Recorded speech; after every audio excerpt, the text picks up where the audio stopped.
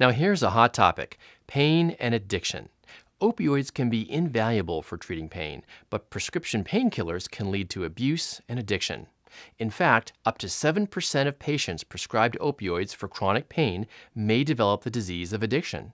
Christopher Kennedy Lawford, nephew of President John F. Kennedy and New York Times bestselling author on addiction, describes his struggles with opioid and alcohol addiction in the past, as well as the importance of recovery.